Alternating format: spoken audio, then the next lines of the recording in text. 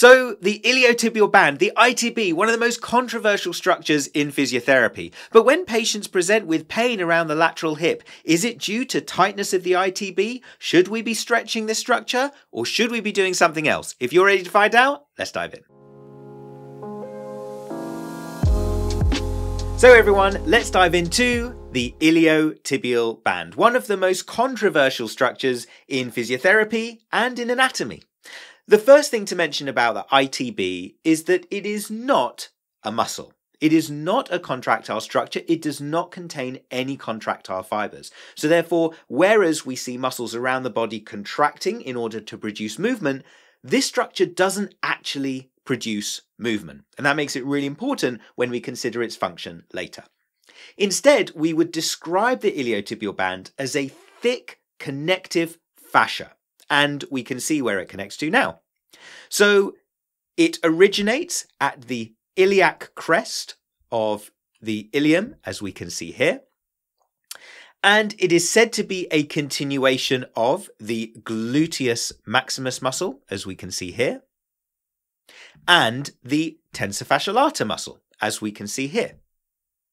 It then runs down the lateral leg before it inserts at the knee, more specifically into a point called Gerdy's tubercle at the anterior lateral aspect of the tibia. Okay, so that's the anatomy. Why are we talking about the ITB? Well, in physiotherapy practice, we commonly see patients who have pain around the lateral hip. And there are two ways in which it may have been most commonly treated in the past when patients had lateral hip pain. First of all, it was considered the right thing to do to stretch the ITB. It was perceived that by stretching it, we would be able to lengthen those fibers and therefore reduce this feeling of tightness that patients would have around the lateral hip. Or the other option was foam rolling, which actually does tend to be a common treatment thought process today, where it was thought that by compressing the iliotibial band and moving pressure along it, we would also be able to lengthen it. However, research from Chowdhury et al. Back in 2008 suggested otherwise, as they highlighted that to lengthen the ITB by 1% would take 9,000 newtons of force. Can you imagine how much force it would take to genuinely lengthen the ITB by 10%, 20%? Not possible within a standard physiotherapy clinic, I'm sure you can imagine. So what does that mean? Well, it means that we should stop thinking of the ITB as the main structure to focus on when patients have pain around the lateral hip, as more recently it's thought that these patients are likely to be suffering with a gluteal tendinopathy. That is, a tendinopathy of the gluteus minimus and gluteus medius tendons, perhaps because the ITB is compressing down on these tendons during excessive ranges of hip adduction.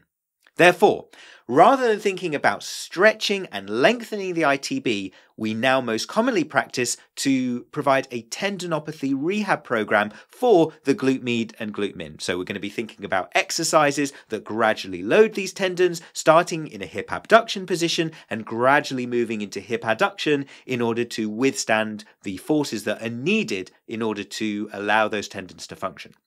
So, instead of thinking about stretching, perhaps we need to think more about strengthening when we have patients with lateral hip pain. But what about foam rolling? Can't we do that? Well, yes, of course we can. And there's no harm at all being done by doing foam rolling on the ITB. But I think we really need to be honest with patients and explain that whilst it can help on a day-to-day basis to reduce pain at that specific time, it isn't the long-lasting solution that we now know that a gluteal tendinopathy needs. So by all means foam roll, but remember, it's not the whole story. So everyone, I really hope you've enjoyed this video. If you have, please support us by smashing that like button and subscribe to our channel for all our best updates. Remember, we've got loads of brilliant resources on our Instagram account @clinicalphysio. And if you want more information on gluteal tendinopathies and how to treat them as a physiotherapist, you can find a video above where you can learn all about that. My name's Khalid. Thank you so much for watching. See you soon here on Clinical Physio.